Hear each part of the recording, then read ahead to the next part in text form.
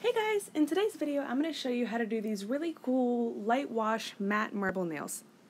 I'm going to start by applying a base coat, 2 layers of white, and a top coat before going in with a sharpie and a really small detail brush dipped in some rubbing alcohol, and I'm going to start spreading around the color. The more rubbing alcohol you use, the more it's going to spread, so be careful that you don't do too much, and you also want to slowly build up the color. If you do too much color at once, it's not going to be as pastel and light wash as you want, so this is up to personal preference. Here you can see I'm going in with more rubbing alcohol just to soften up some of those harsh lines. And I'm also curing in between each layer of Sharpie. And for the tape, I'm just using a black nail tape. I run the tip of my finger along the edge of it to try to feel where the edge is. Then I'll pull however much I need, and I'll use my cuticle cutters to cut it. And I'll use tweezers to apply it to the nail.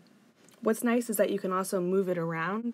For whatever reason, it didn't reach the edge. I don't know why I measured it that way, but it was easy enough to just pull off and re-put down. And make sure when you apply it, you make sure to press around the edges of the nail, and then you can go in with cuticle cutters again to trim off the edges. So next I went in with the gel matte top coat. Thank you guys so much for watching, and I'll see you guys in my next video. Bye!